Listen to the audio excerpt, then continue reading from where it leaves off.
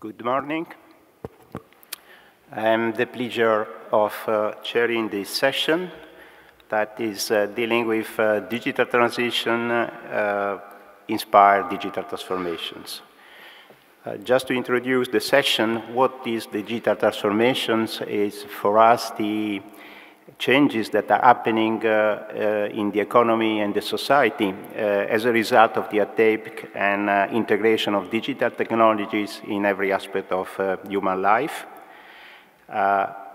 The impact of the transformation that digitization is bringing on board has been already recognized for Europe in the white paper Future of Europe, Harnessing Globalization, that is basically recognized that these technology are changing completely our life and are affecting basically all sectors, like transport, energy, agri-food, telecommunication, financial service, factory production, manufacturing, and healthcare. Which are the challenge of the progressive digitization of the society are two mainly. One is that the technology is now very fast. Comparing to the past, the speed of the technology, new technology are coming to the market and are so fast in penetrating to the market that you don't have the time sometimes to regulate, to understand their inputs. And the second is the pervasiveness of the technology. If just to make an example, energy, electricity, to reach 25% of population in US take more than 55 years. Now, smartphones are reaching the same population in less than 3 years.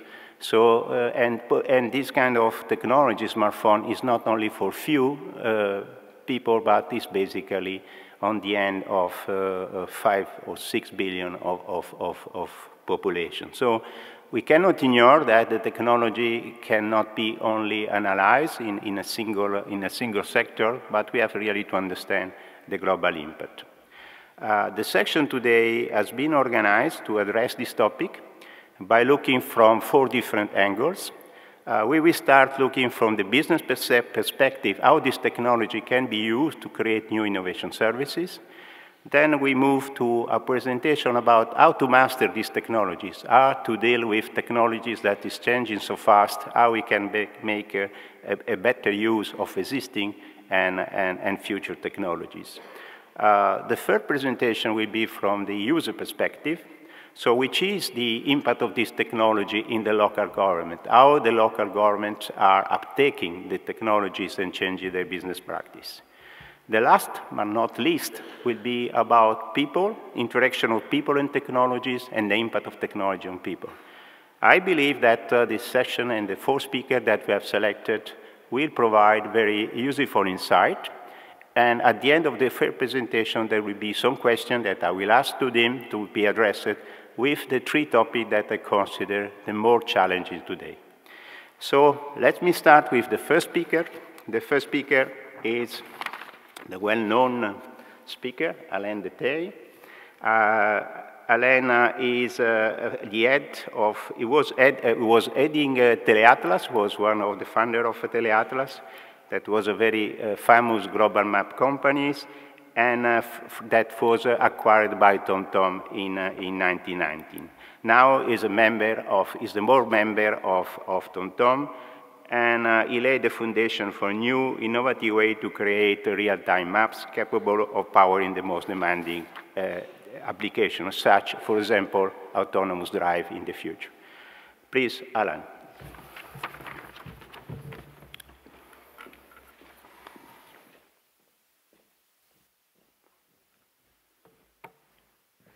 Good morning, ladies and gentlemen. When and if you want to solve a problem, you better make sure that you know what the problem is really about and that you analyze the facts before you start developing opinions. And that is also true for solving one of the big problems that we have worldwide, is mobility. We have the intention to redesign our mobility, we have the intention to reduce congestion, we have intention to save the planet by lowering the carbon dioxide emissions, and so on, and so on, and so on.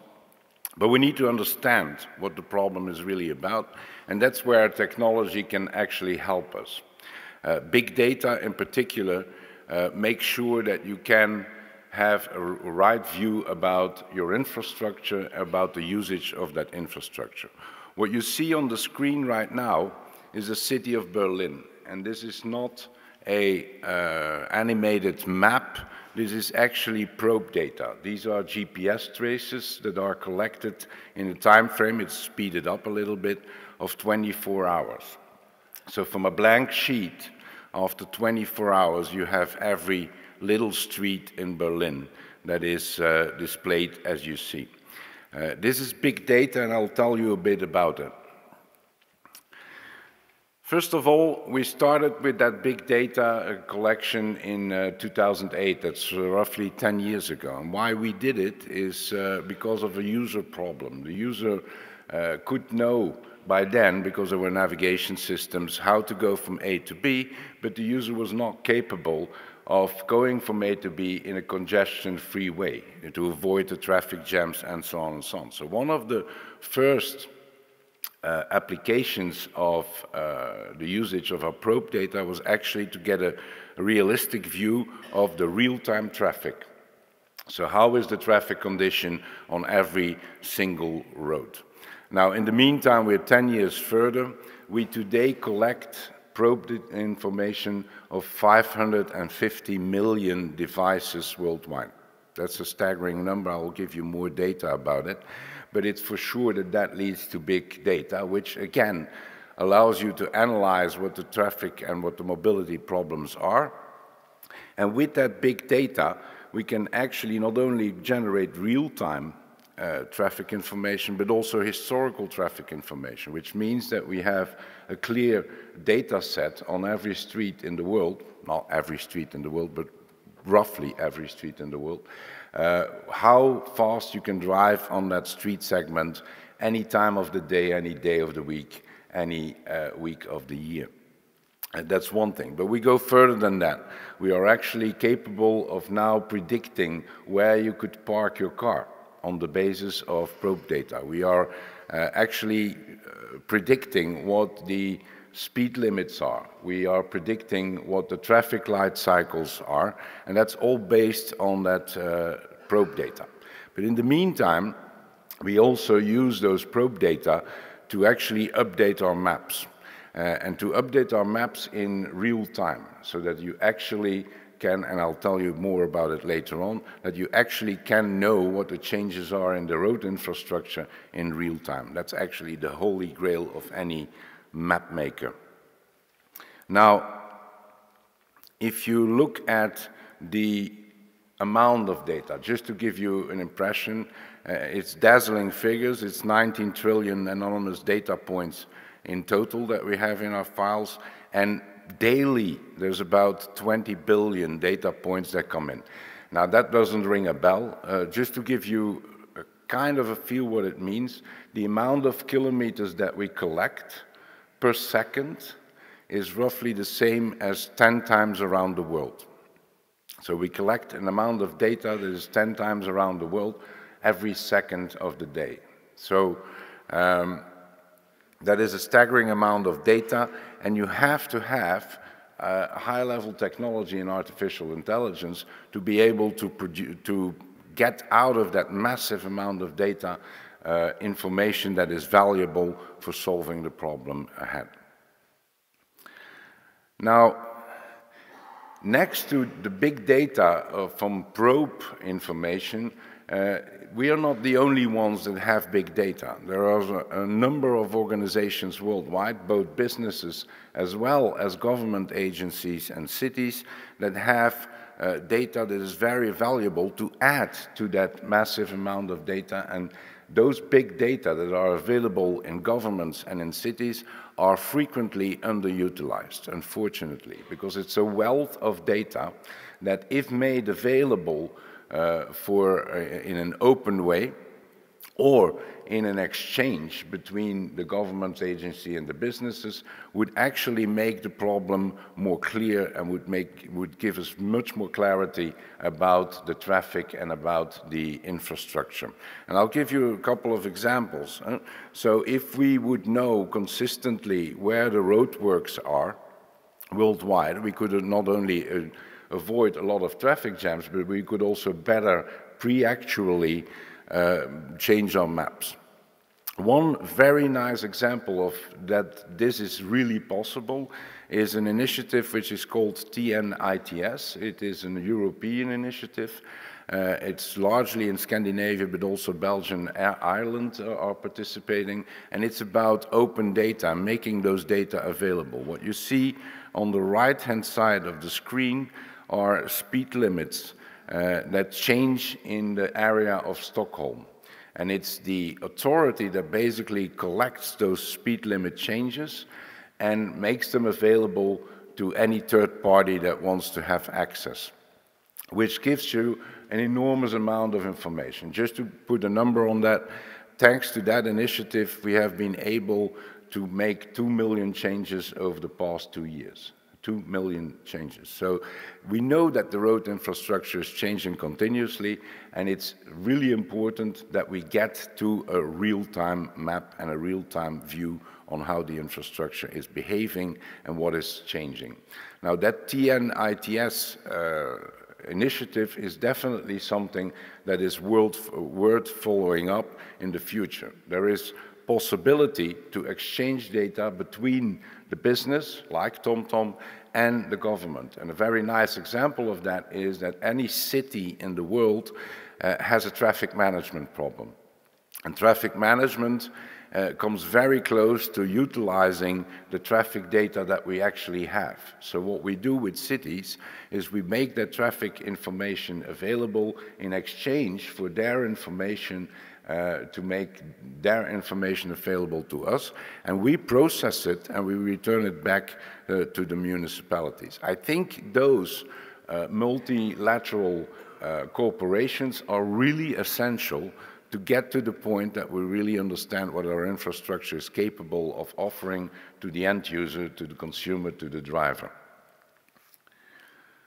Now, if you look why we do all of that, then as I said already in the previous couple of sentences, the holy grail of map making, the holy grail of any end user that uses a map is a real-time map. That means, what is a real-time map? That means that actually any change in reality is happening in reality, is processed immediately, and is then fed back to the application of the end user.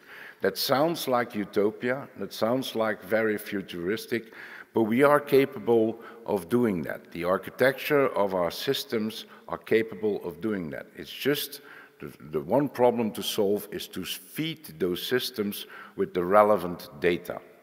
And there again, a cooperation between many parties can help feeding that beast so that actually the end user, you have a up-to-date map and an up-to-date view on the infrastructure. This is happening as we speak.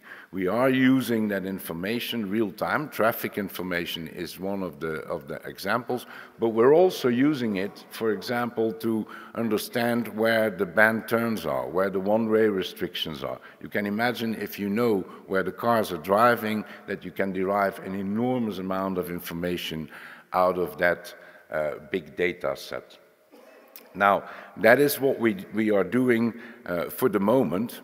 And just to give you an impression, in July and August, in 1 month, we made 1.6 actually billion modifications to the database. Right? So that means that we process about 2 million map updates in an hour. That means that during my speech, we have made 500,000 changes to the database. So that is what big data does. And we're not the only company in the world that has access to big data sets. You have other companies like Google, like Apple, that have access to those data sets and are doing exactly the same. My plea here is to make sure that the government agencies and the cities collaborate in that effort and get in return a better understanding of their own infrastructure. You don't have to send out job students to measure traffic. We know the traffic in your city, whether that's Singapore, Tokyo, New York, or Madrid. And then last but not least, I wanted to say something about the future of driving. We're all confronted with media articles and media spots about autonomous driving. Autonomous driving is a real thing. It's not a science fiction thing, it is happening as we speak. Actually, we do have at TomTom an autonomous car in Berlin that drives autonomously in certain circumstances. Not in all circumstances, and I know that everybody is scared to death to leave computers driving a car, but let me assure you it's going to be as safe as planes that are also flown automatically. But the road infrastructure, again, is the bottleneck. It's not the technology to make that car move, it is the technology to make sure that it moves safely over that infrastructure. And that means that the kind of mapping that we need to do of that infrastructure needs to be way more accurate than the maps that we currently use for navigation. And again there, the big data collection comes in. And again there, also the cooperation with the government and the cities is really important because they are in charge of the legislation and there needs to be a lot of legislative adaptations to make autonomous driving really work, right? But they also sit on an enormous amount of information that is valuable for those autonomous cars to be more safely. We can handle the creation of what is called HD map. The HD map is actually a high definition map. It has accuracy of about 10 centimeters. It has much more content than the maps that you currently use on your phone or in your navigation system. It is actually lane, it's a 3D lane model, so it's 3 dimensions, which in the old days was only 2 dimensions, and it is to the lane level accuracy.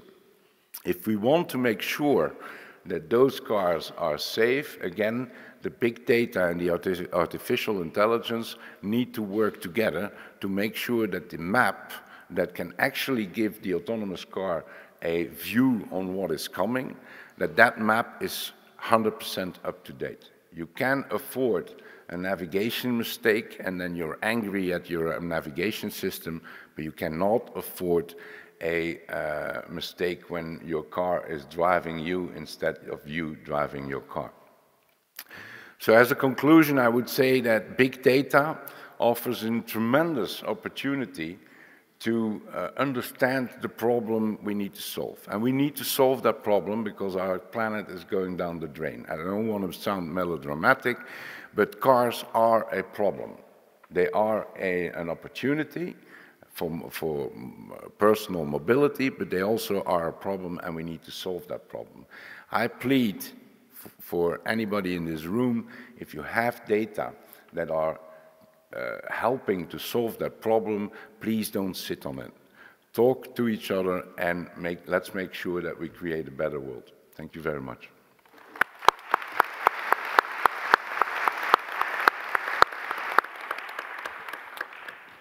Thank you very much, Alain. The next presentation will deal with some technological issues. The speaker will be Bart de Lathouwer, more or less.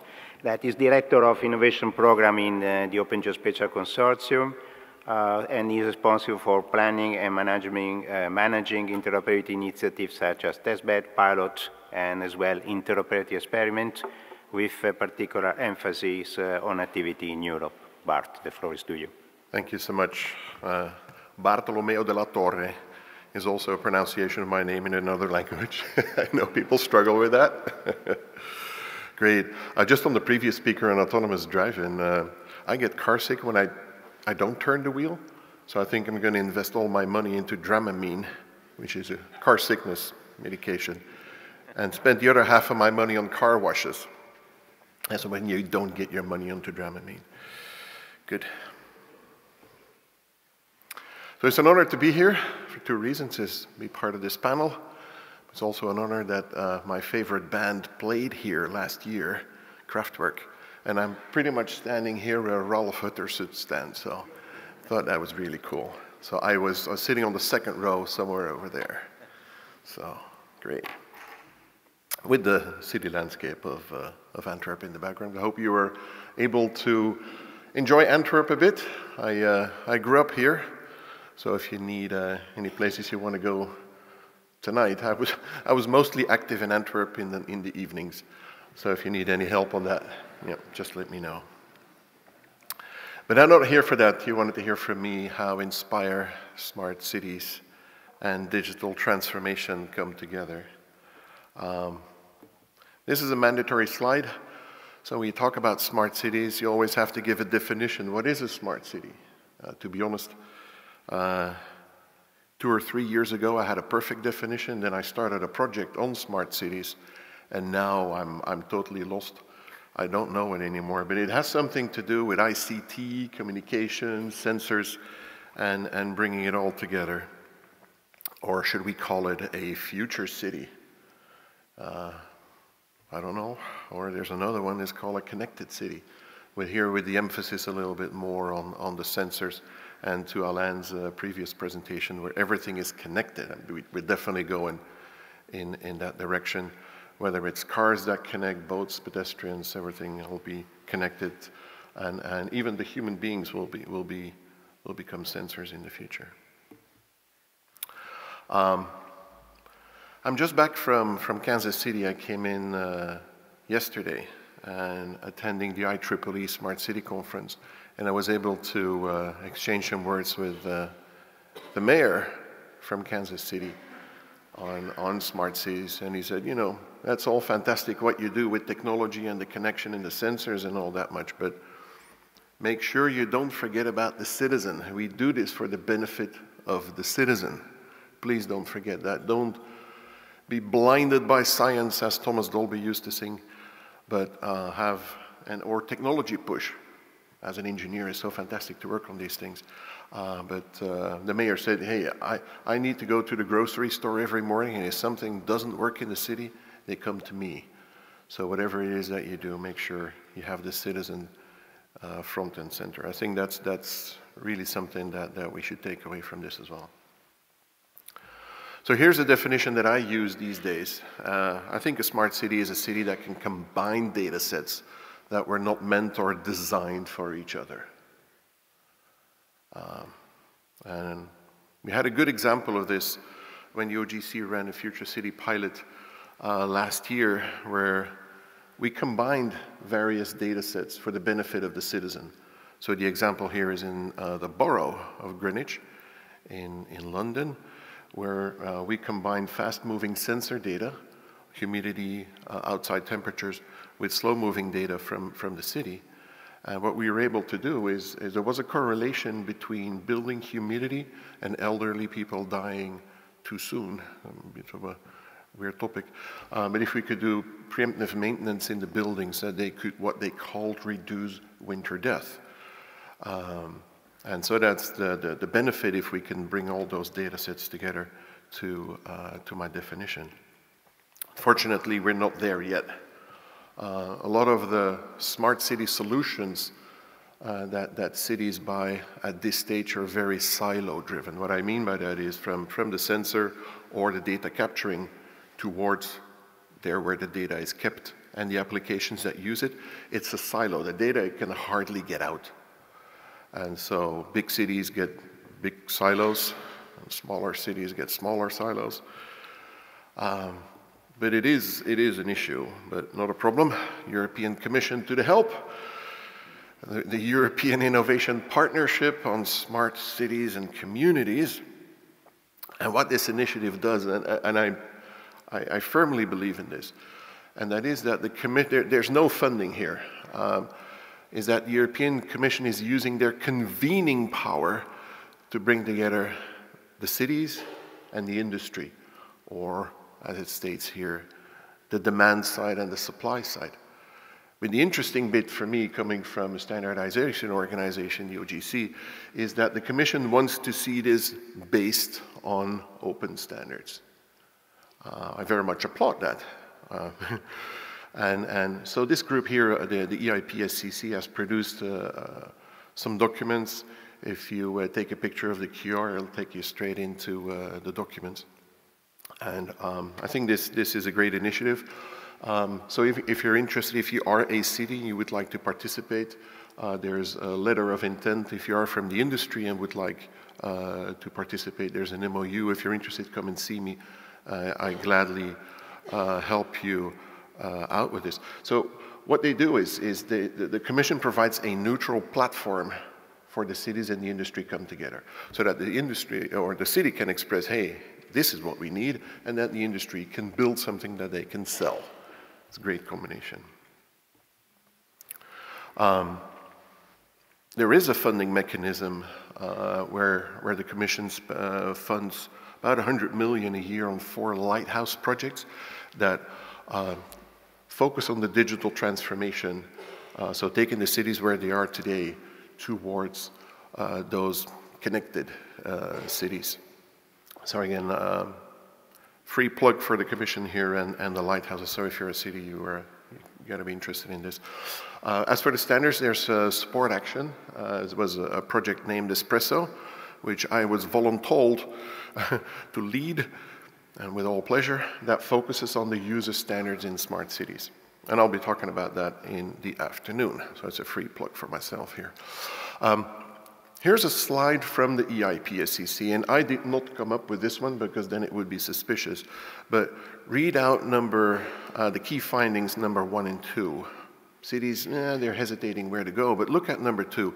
This is where the digital transformation still in some way needs to happen. I mean, Alan's presentation was fantastic, but I think he's somewhat ahead of the curve, whilst the smart cities are maybe a little bit behind, somewhat harsh to say, I'm not sure.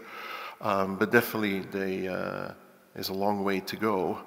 And then when you look at number 3, I particularly like this one, and that is in cities, the urban platforms or the smart city platforms have very much a place-related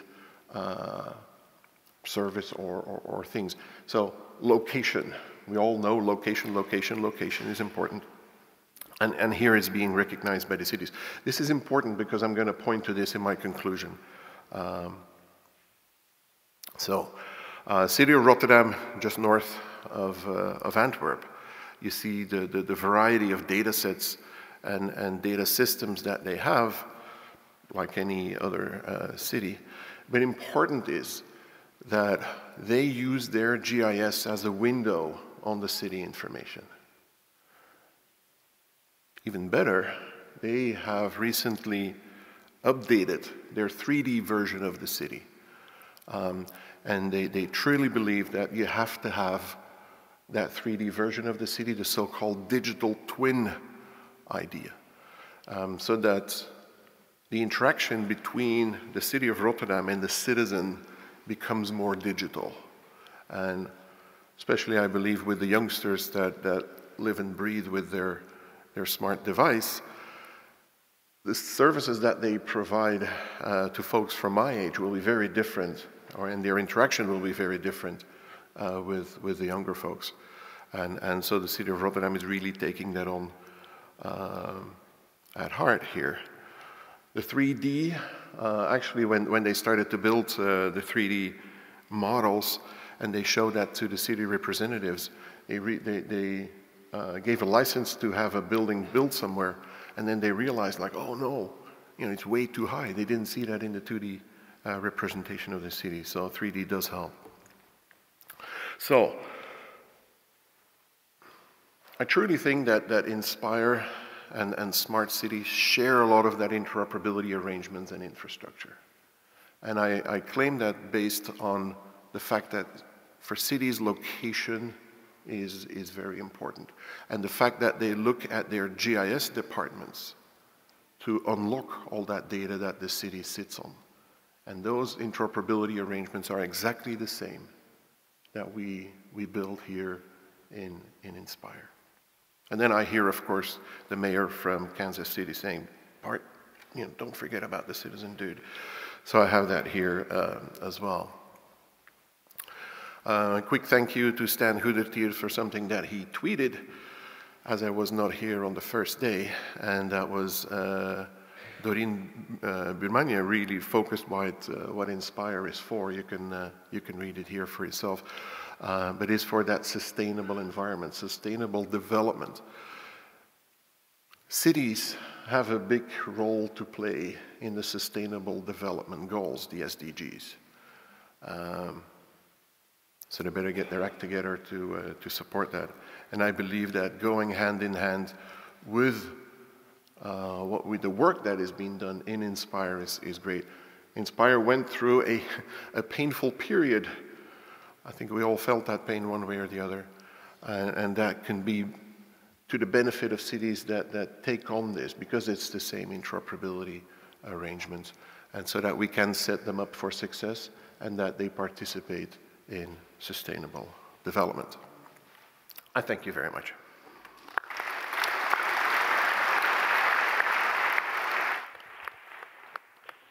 Thank you very much, Bart. Now we move to the third presentation that will look different from the previous one, because we'll look from the user perspective. So what the local government is doing to be sure that this technology can really be used as innovation. The speaker will be Celine Berggreen-Clausen, that is the project manager for the city of Helsingborg in Sweden. And since 2017, she represents the city of Helsingborg in the urban agenda for the EU Partnership on Digital Transition. Please. Thank you. Hello, everyone. My name is Celine Berggreen-Clausen, and as you just heard, I work for the city of Helsingborg in Sweden. We're one of the partners in the urban agenda for the EU Partnership on Digital Transition.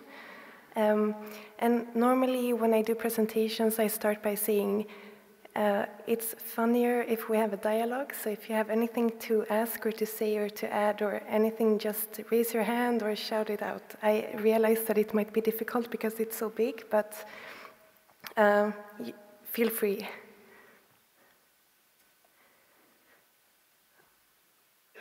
I don't know how much you know about the urban agenda for the EU, but it's a program consisting of 12 different partnerships.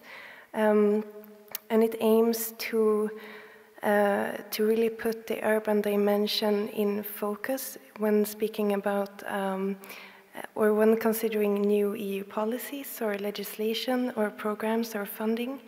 And these partnerships, they approach different challenges that we all face. So, for example, there is a partnership on air quality or urban poverty, migration, there is mobility, and then there is the one that we're a part of, digital transition.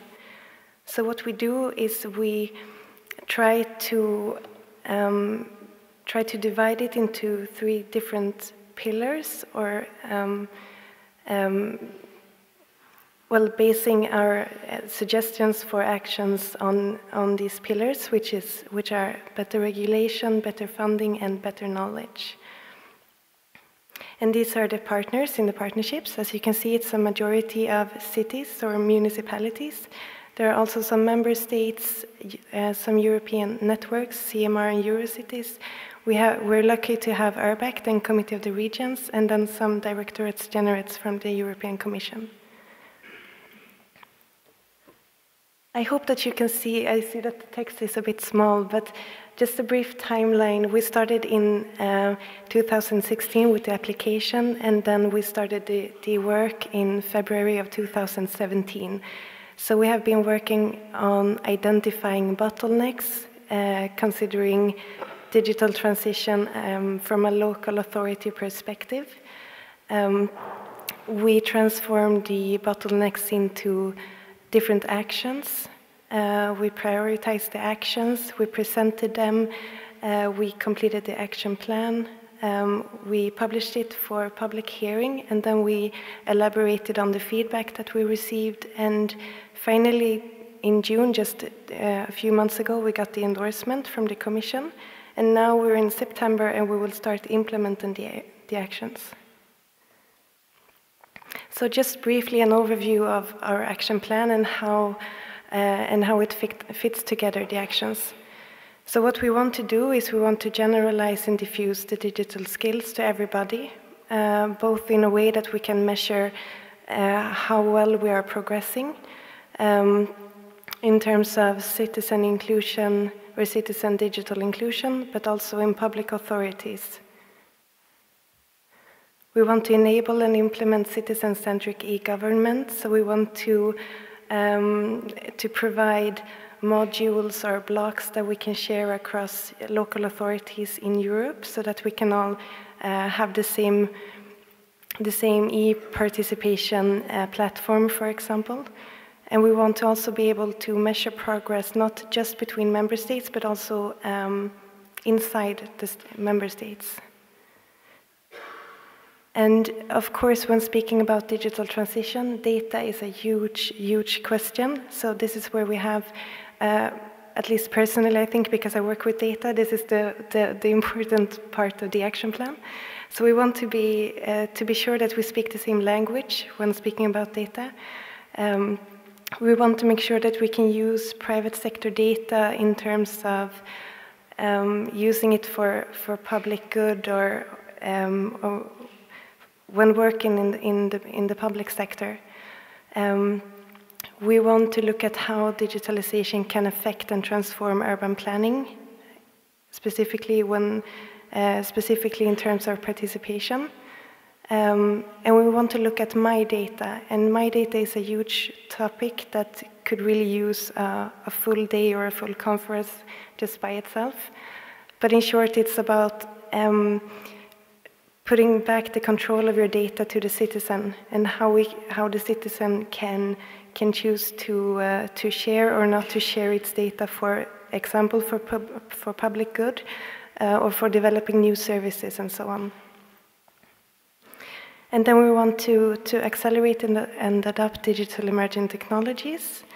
We want to look at factors for enabling innovation and trying new technologies and making sure that we are aware of the different legislation or the different standardizations that exist, and storing and collecting of data and so on.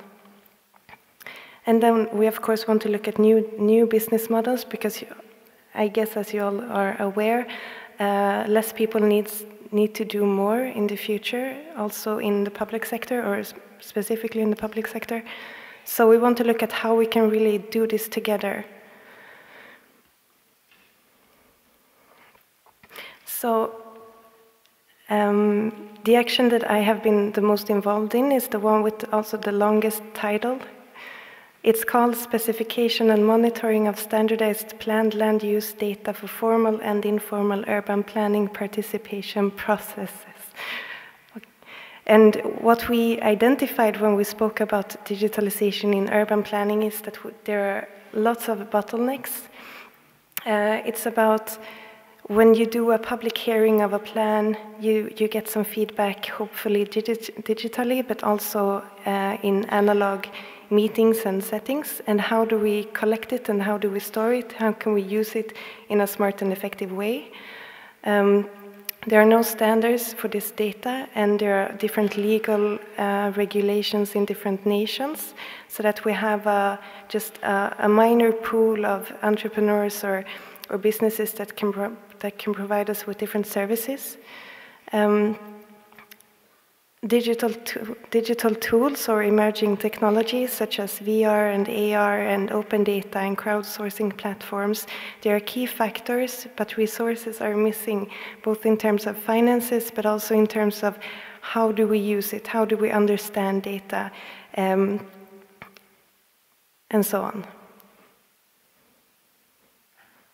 And so the objective of this action is to define the guidelines for providing standardized spatial planning data, which can be implemented in informal and formal participation processes, and also to develop a transferable model that we can share throughout the EU, where we can look at how can we form or create an urban, a participatory urban platform by including new content, and different business models related to it, and so on. So we can say that the action will increase knowledge in new types of data and how to use it for urban analytics. And this is really essential as we have the mutual challenges in the EU. And if we can compare, for example, planned land use in a smart and effective way, we can also see specifically where we need to put our resources also in a smarter way. The decisions that we make will also be more evidence-based and they will be more democratic. And so there are two aspects of it. The first one is the standardization of data, which is more related to the Inspire directive. And in this aspect, we want to evaluate and look at how is it actually used, the PLU data model throughout the EU, because as far as we know, the ones in the partnership, it's not as widespreadly used as we would wish it to be. And why is that? And how can we make it more adapted to new types of data and specifically participatory data so that we can really make use of citizen opinions or other actors' opinions when we make decisions? And how can we make sure that the exchange of data in the planning process is as speedy and as lossless as possible? And the other aspect of the action, which is really my heart question, is how can we use or make use of digitalization to really transform the urban planning process in itself? As in, if you look at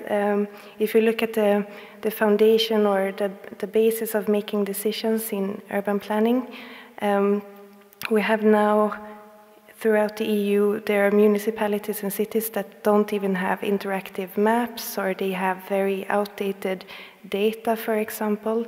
And how can we make sure that the foundation of making decisions are as evidence-based as possible?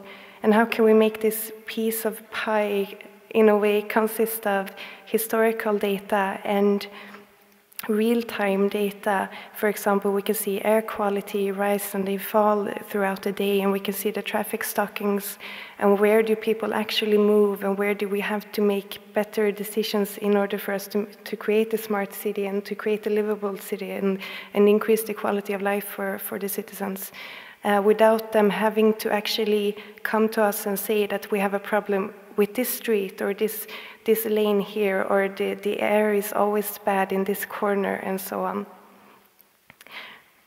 So this collection of different types of data, we have the academic background of the city officials, the real-time data, the historical data, and also the citizens' actual opinions, the ones that come up to us and say what they wish.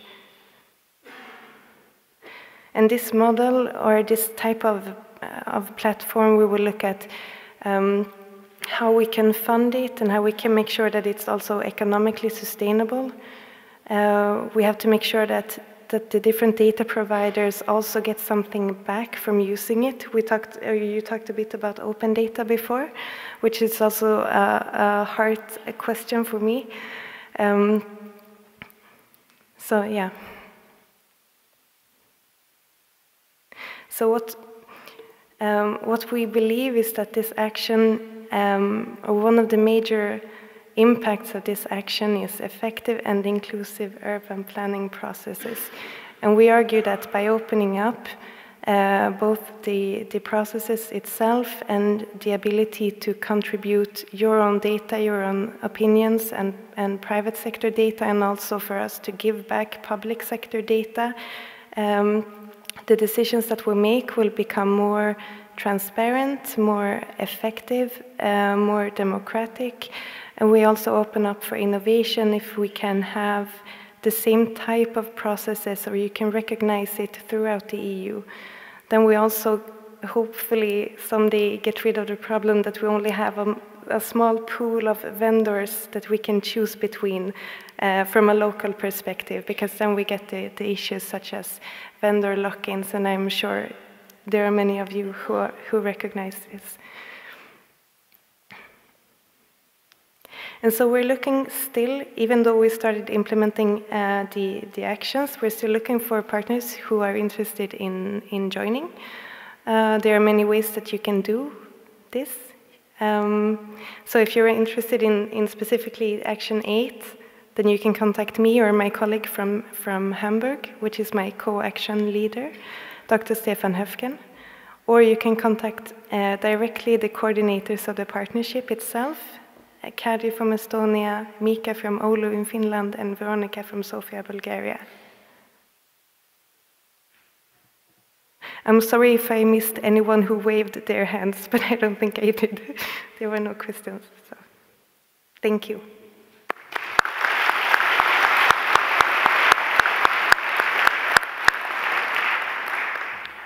Thank you, Celine. Now we move to the last speaker in this session, that is Valrie Grant.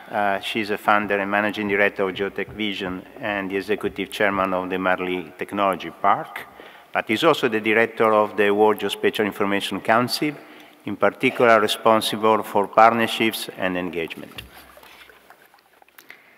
Good morning.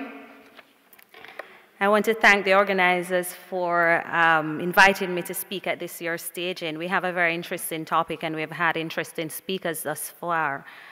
Ladies and gentlemen, we really live in a unique moment in history where the pace of the technological change is evolving at an exponential rate, and the speed of the digital transformation is unprecedented. The lines between the physical and the digital is blurring, or has been blurred, and our future is digital. Every business, big or small, has to transform, and smart entrepreneurs are looking to the opportunities that these developments could mean for their businesses, as well as organizations. Smartness is being embedded in everything with the aim of increasing efficiencies, and forward-thinking organizations are embracing what I like to call smart change, and they realize that they must disrupt or be disrupted. There is a wave of change, and the new digital era is the fourth industrial revolution. And it is transforming the way we live and the way we work. So, what is this digital transformation, though? Well, the digital transformation is the approach by which organizations are really driving their business models and ecosystems by leveraging the digital competencies that exist. It's real, and it's happening right now. And organizations are adopting to changes in their ecosystem, and they're leveraging digital technologies to create enhanced, customer-centric businesses and the models that create unique customer experiences and add to the bottom line. And there are several technologies that are fueling that digital transformation. And these include things like your AR and your VR, your cloud, your automation, the Internet of Things, and some of the things that we've heard about this morning, like big data. So for organizations to thrive in this digital economy, they must learn then to develop and execute a vision of digital transition or transformation. They must have a work plan that is aligned with their strategic objectives, and they have to take an ecosystem approach to delivering products and services. And they need to build that culture of innovation and create flexible and reliable human resource models and optimize the business processes for efficiency, quality, and agility. We've heard it that the amount of data we are producing every day is truly mind-boggling.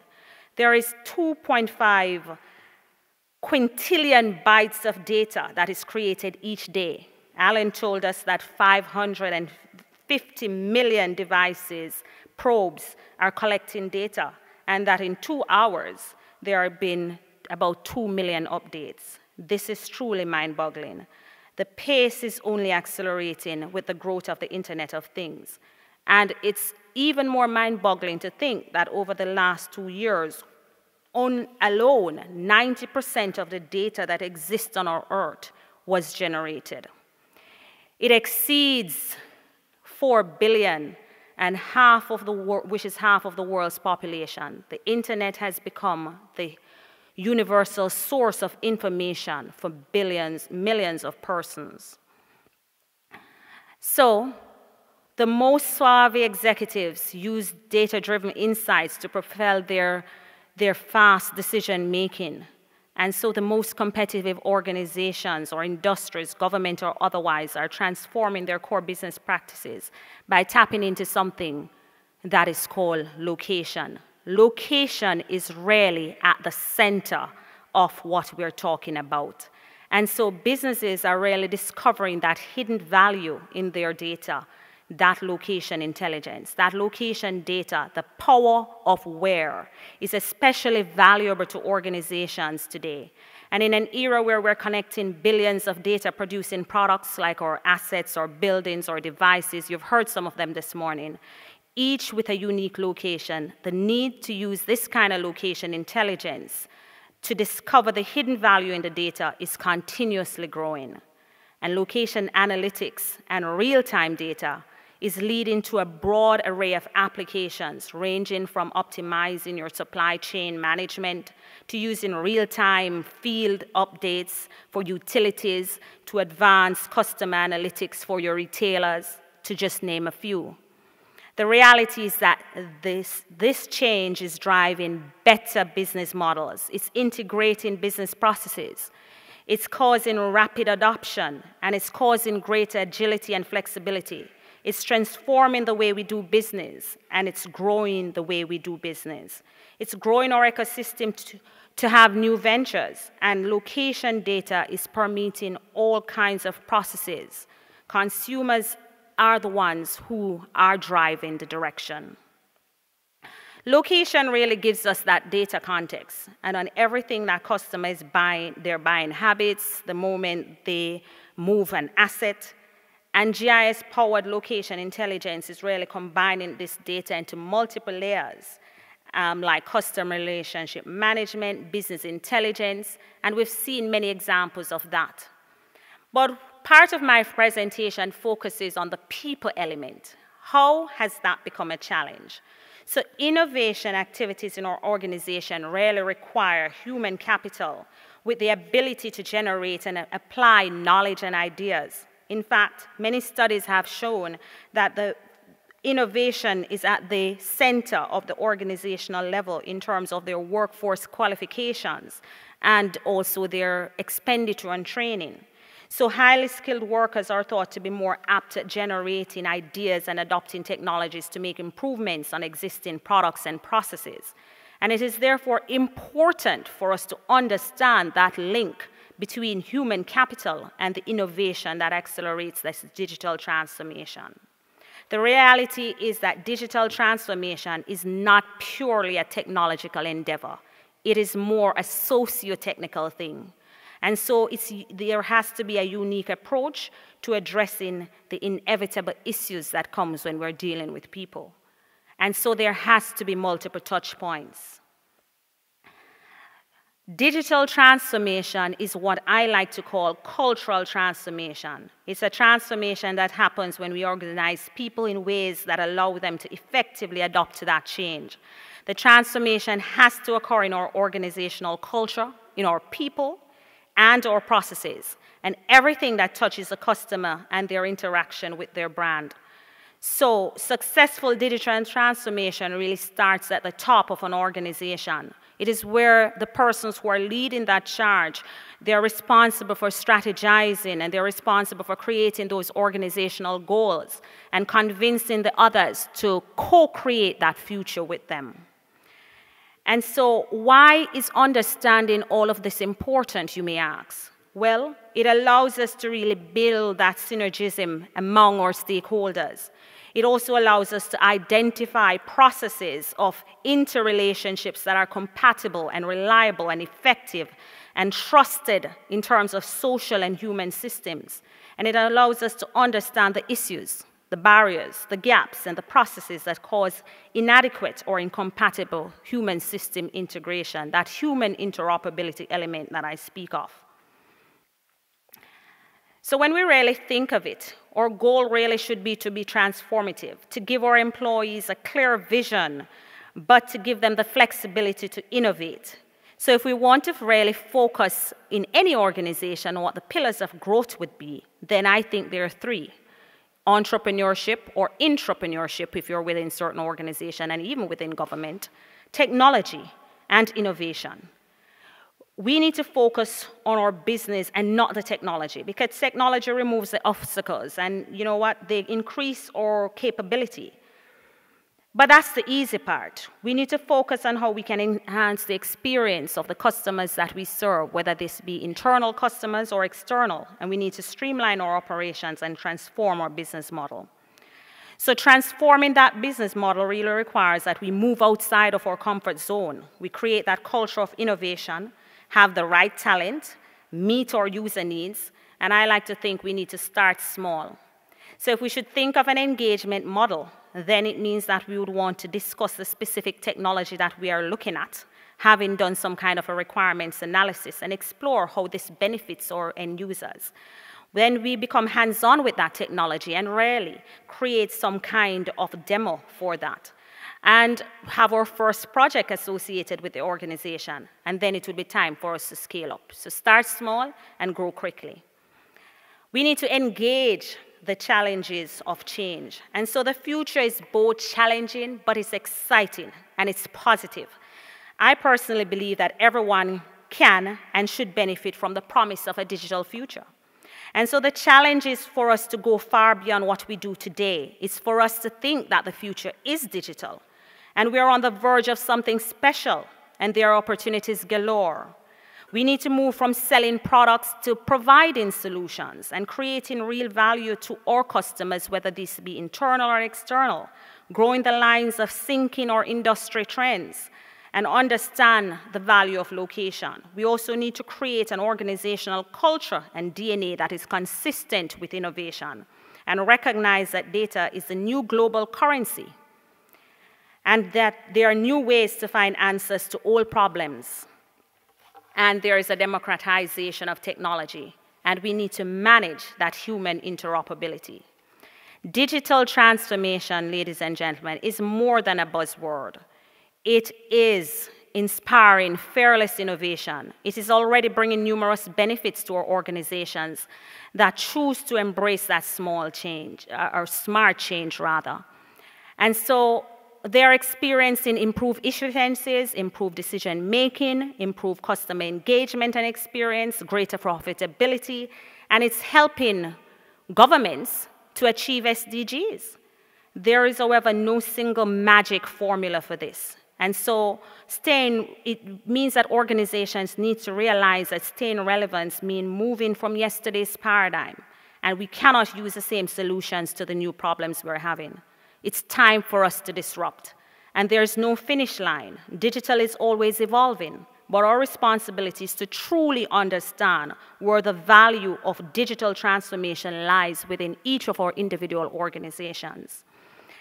And so yesterday I saw a sign in the lobby that says Antwerp is a city dominated by a great conviction that you can always do things slightly differently. So I charge you, let us embrace smart change and do things differently. Thank you.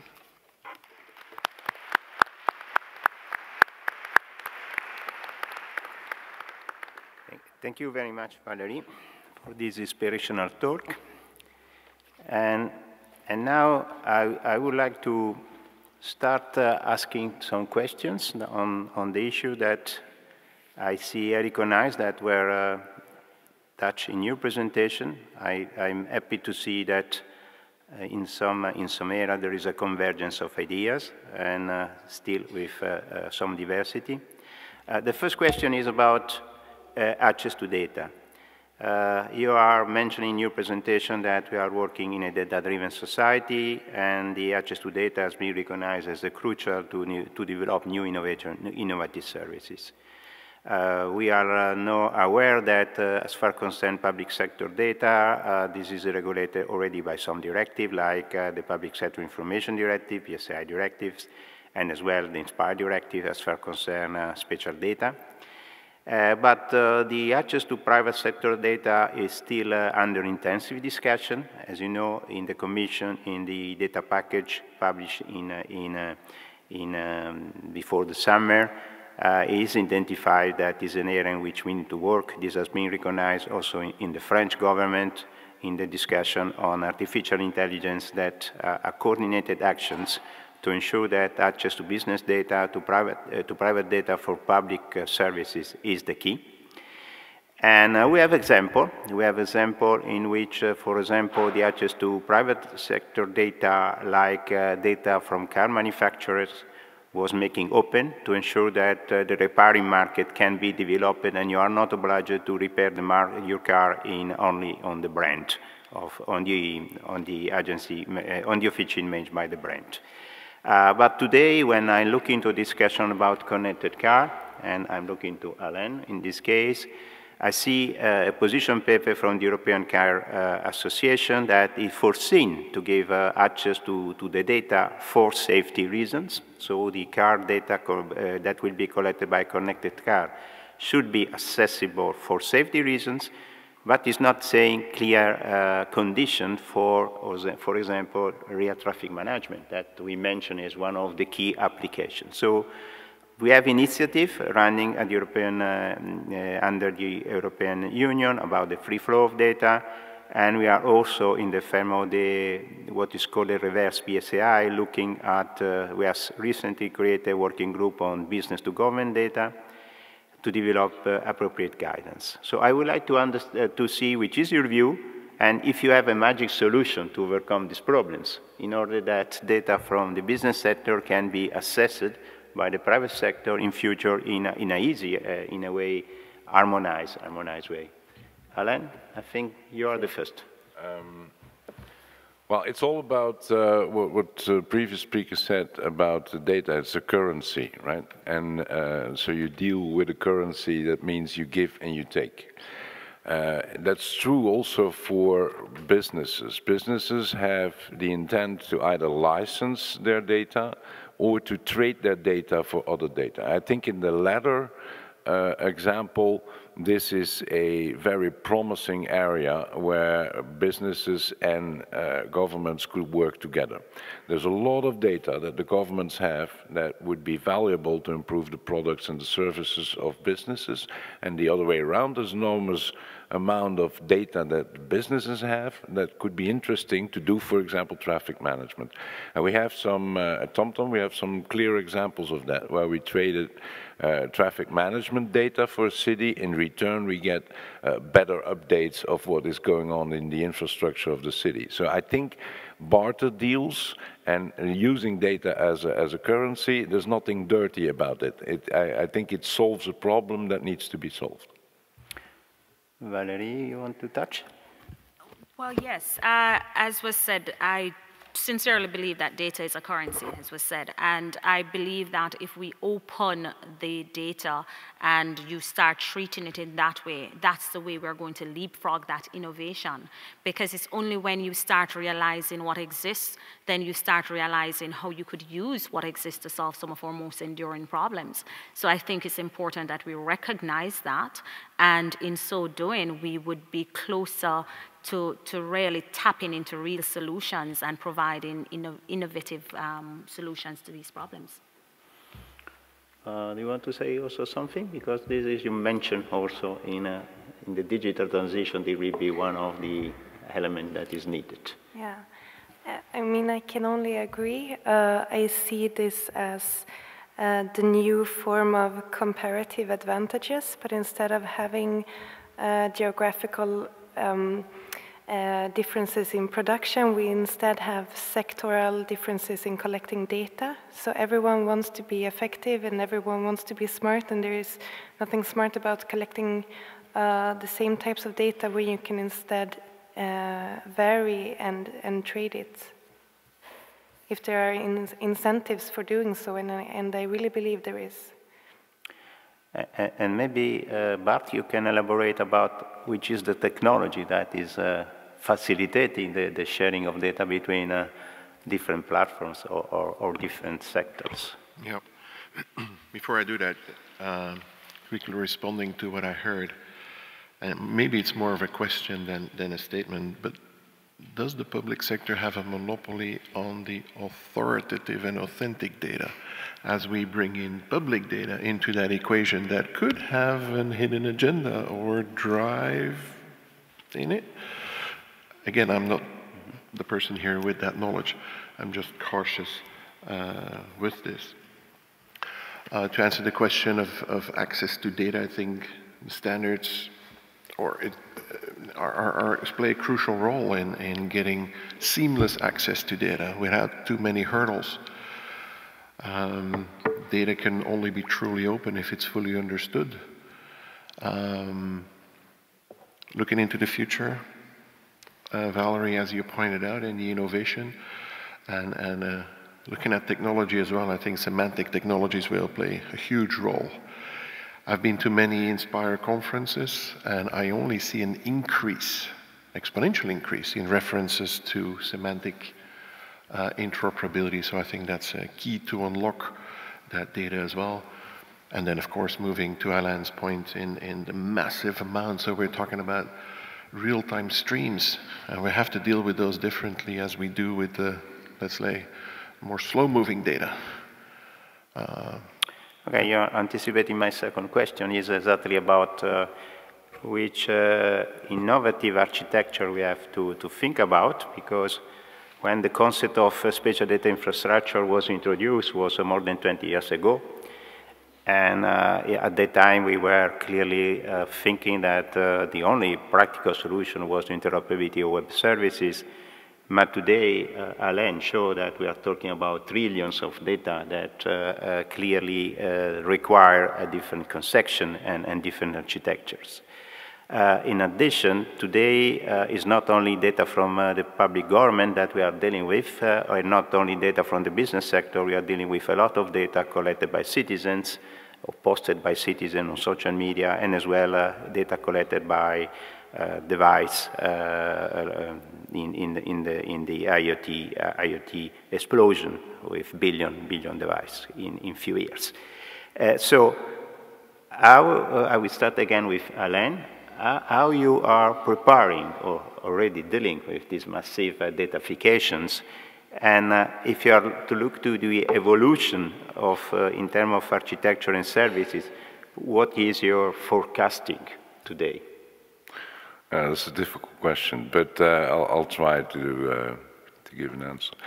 One of the things that has changed massively with regard to data from the past to the present is that in the past, and you call it slow-moving data, you can also call it batch data.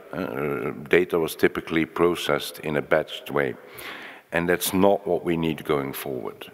There is a massive turnaround needed from batch data sets to interactive data streams.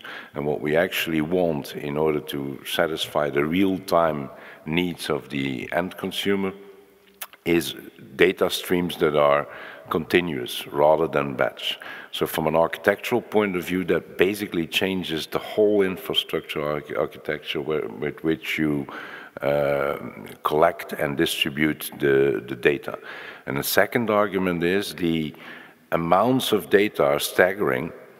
They're so big that if you want to transport that amount of data, you get bandwidth issues.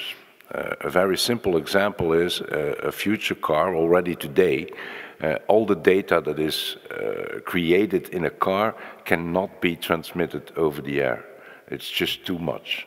And so what you will get is more local in the IoT, edge computing and all of that, so that the data is actually prepared and already analyzed in the car itself or in the device itself before it's transmitted. I think those are the two big technology trends. Yeah, Bart, I think that you have also a chat on that. Yeah. So quickly reacting to Alan said, so we had the trend started 10 years ago to move everything into the cloud is, we're going to come back to the client. It is coming all back, fantastic. So real-time data streams, absolutely they're there. As to the SDIs that we now know, I think they're here to stay, but we're going to add components to it to accommodate for the fast-moving data. We're going to see event-driven architectures. They're there today, but they will democratize big time. Within the OGC, we're debating these, and we have emerging standards on PubSub, MQTT, and all that stuff is happening today, and they will democratize faster, to your point, Valrie, that everything moves so much faster. But definitely got a handle on it in the OGC.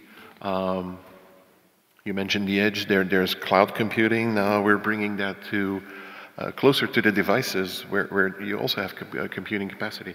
So cloud, edge, fog, definitely going in that way. And I think from a standards point of view, we're following those trends.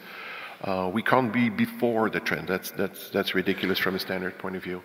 But we do see these activities as well. So we try to be as fast as technology can do. Because we are also we need to take also into account the environmental dimension. What I would like to tell to the audience that the current supercomputing or intensive processing that big data are creating, as a consequence, a strong consumption of energy. So 1.8% of the energy is consumed in US for data centers. And this is only increasing because we saw that the data availability is increasing exponentially every year. So now they are really thinking about a measure to minimize energy consumptions. One of the solutions that you mentioned, both, is to process the data on the edge or to process the data on the fog, and the quantum technology in the future. So these are the future trend. But as well, there are something that can be done today, like a new chip. And then we have a new chip that are much more powerful and much more energy saving. So this is technology will penetrate, and probably in your transform in the future, you will have already data processing capacity, and the same in your car. Your car will become probably more powerful than a mainframe when I start to do my thesis. And then it's something that we have to deal. So because things are progressing so quickly that you cannot imagine that how these are transforming the society. Please. Quick reaction to quantum computing. We know the exact moment when quantum computers are to become online, because they will mine the bitcoins within a second. So don't bother mining them right now. Yeah, you mentioned, for example, blockchain or crypto coins that is consuming enormous amount of energy. So from the energy point of view, is absolutely not sustainable. But again, let me go to the third question that I have, because it was quite interesting in some message from Alain, some message from Celine, and in particular, strong emphasis on Valrie presentation about which are the new business models. So in particular, Valrie was really showing that these technologies are creating new business model opportunities that were not the same that we have a long time ago. So let me say something about the public sector. No? The first impact of ICT technology in the public sector was generating opportunity that were classified under the label called e-government. E-government action were mainly aimed to make to replace paperwork with digital services. It was not really changing the way in which government worked, but only replacing something to be done manually with something that is more automated. Today, we are considering the second wave of impact of digital technologies, and that is creating an opportunity in which ICT technologies are used to innovate public services, to create new services that were not existing before. It's not just automatization processes, but it's really creation of something that is different.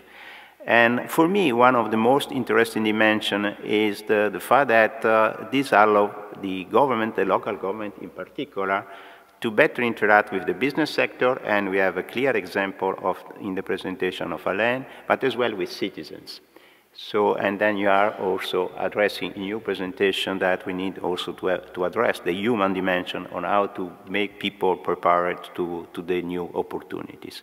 So again, from your perspective, you are already touching by these things. What would be the best way to advance or speed up the process of innovation and develop new business model? Because there is a cultural issues, but it's not only, it's also a business issues, how you have establishing partnership and so on. So maybe you want to start first, Celine? Yeah, I think definitely this is very much a cultural issue. I think that many city officials are not used to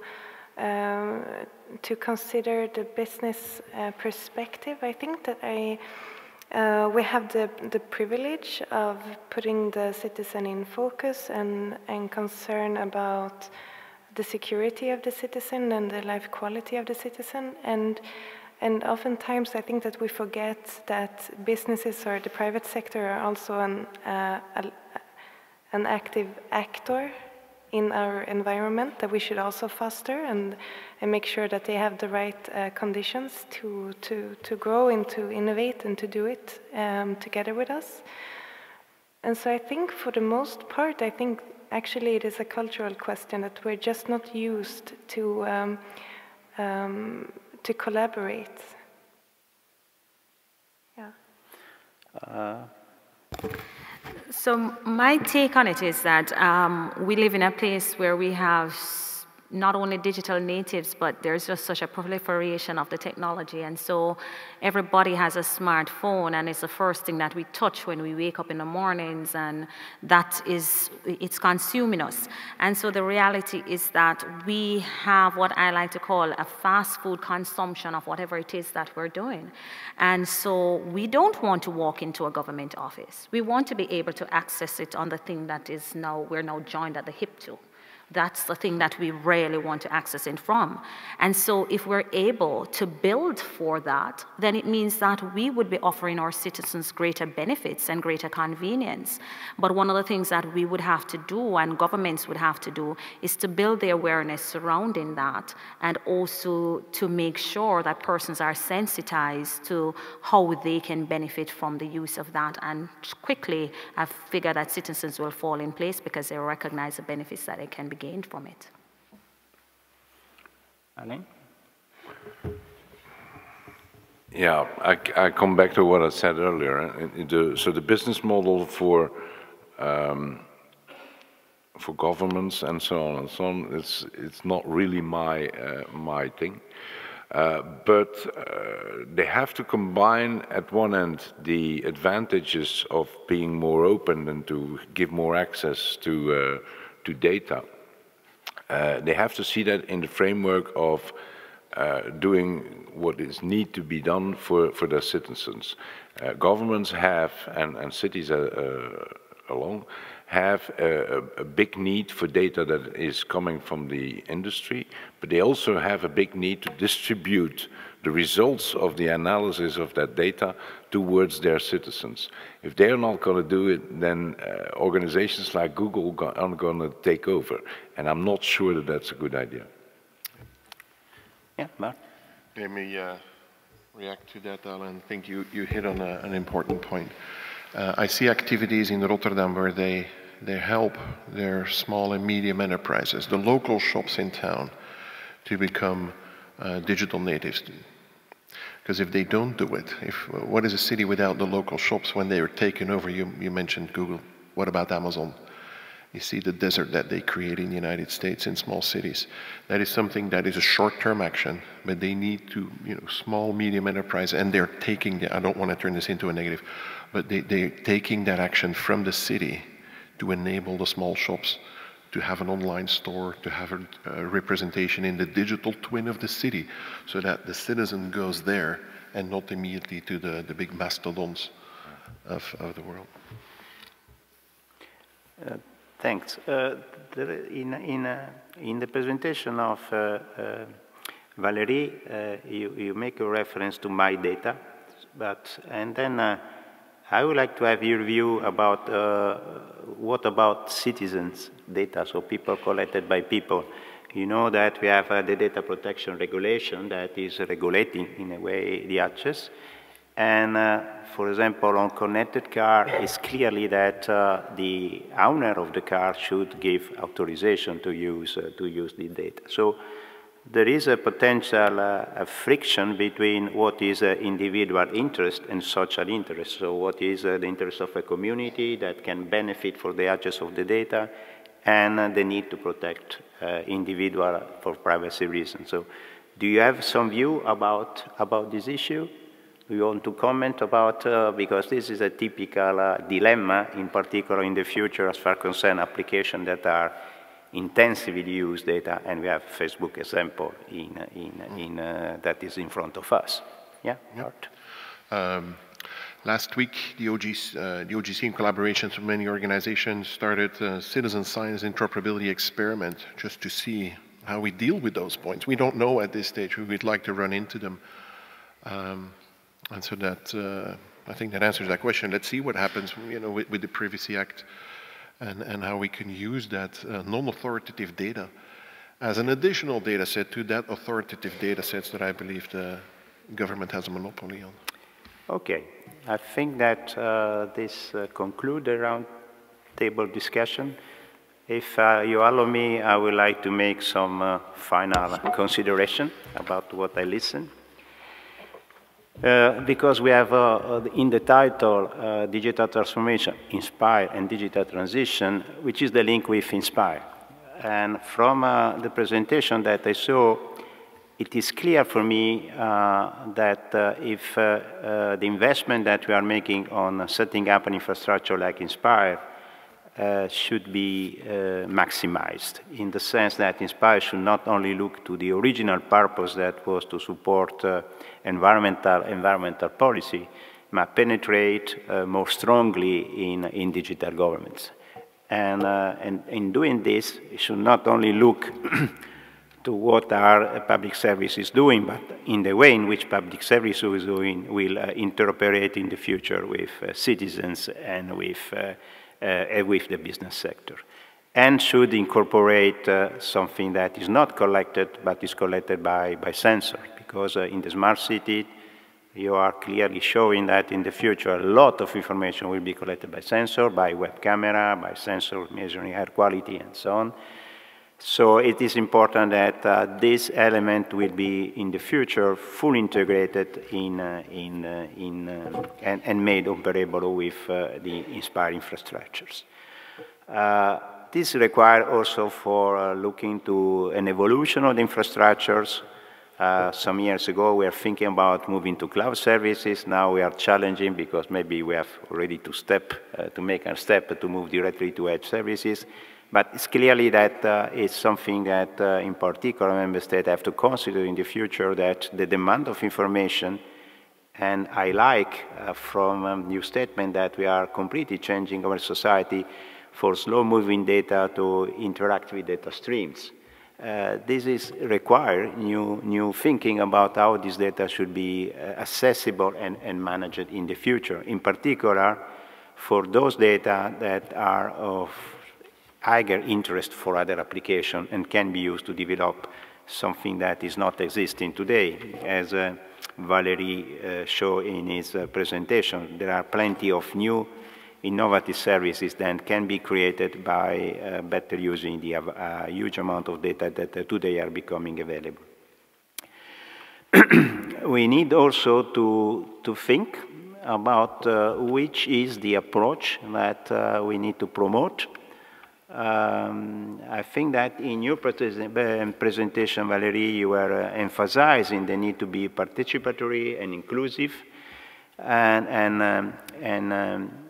sorry, Celine. Valrie instead emphasized the role of human interoperability. This is quite important. So today, people are still not understanding the technology they are mastering.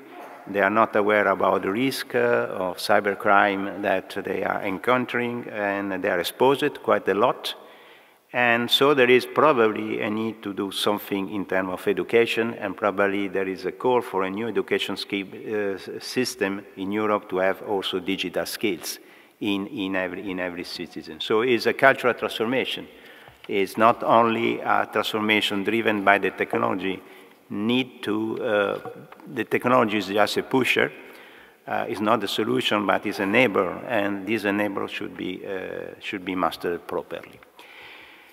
Then it's clearly that there is still a huge debate about how this data access should be ensured. Clearly, data is considered today, and we have plenty of evidence that is a currency, so there is a value in the data. So the solution that I see emerging are basically two things. We exchange the data because we have a common benefits, or we license the data.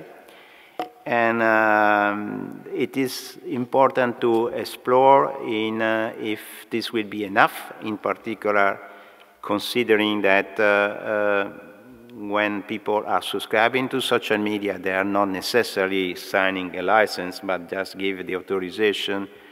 And nobody, I think that we are asking to approve the license, but I don't think that nobody is reading exactly what is signing. Just say, yes, I agree.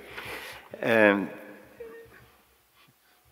then again, there is something that for me is a challenge, has been mentioned by you, is what is called sectoral differences. In each sector, people are organizing themselves and try to define their own data policy, there are specifications, there are data interoperability arrangement. And because we are living in multidisciplinary application and in a cross-sector society, it's very difficult. I can try to convince one groups to change something, to adapt and to make interoperable with another groups. I have recently, in a workshop, we addressed the problem of digital transformation in the construction sector. This is one of the more promising sectors in terms of deployment of device or sensor device, but as well in the term of use artificial intelligence and virtual reality. It's really a very not yet mature but emerging sectors, and clearly they are not aware about standard use or adopted by other communities, so they are inventing their own solutions. And then we have the last point that I take from the discussion is how the government should evolve. I have the impression that government as a platform was something, a label that was used in the past, but it's clearly that maybe it's too ambitious to have government like Google, but it's clearly that the government should organize itself in a better way if we want that the citizen will be, we can have much better services. They are not obliged to navigate in several web services to find information that they are looking for. And again, this is create a new need for capacity building in local government, and also the need to think about possible investment and with the current limitations. We have done recently a very interesting study on use of API in local governments. And I was quite shocked when I saw the results, how much startups were created for the fact that data were becoming easily accessible to develop applications about local mobility. And then the fact that the data about bus transportation were made accessible just create a lot of people were thinking about application dealing with this data. So just to conclude with a few remarks, I think that the digital transformation is not comparable to the Industrial Revolution, because the Industrial Revolution was, if you want, affecting only the industrial sector, whereas the digital transformation is affecting everybody. So it's penetrating at the same time in the society, and in the industry is transforming businesses. So it's much more difficult to measure which will be its impact. It's much more difficult to measure if where are the jobs that will be destroyed and where are the jobs that will be created. And as far as I know, I have not seen an economist able to measure these things in a way, because we don't have past example. But this can be considered not as an issue, but as a challenge, as an opportunity, because it's giving to us the possibility to build something that is working better, is more efficient, is more close to the citizens, and is helping also Europe in economic growth. Example on digital transition are good example, because they are putting together networks of different cities sharing the same problems. I think that we need to promote, and your example about the European partnership of smart city is a good example, because we need to share this experience in order to find the right solution that are quite difficult to be understand so far, also because we are exposed by potential erosion of our market from China and from US. So with this message about the importance to continue to monitor the evolution and the uptake of the digital technologies and to ensure that this is managed properly, I still believe that data remain the key issues. I still believe that harmonization of ensuring data interoperability is the issue that we need to continue to address, including unlocking data access and removing access for barrier for data sharing. Thank you very much for your attention. You have now a good lunch, and see you in the afternoon.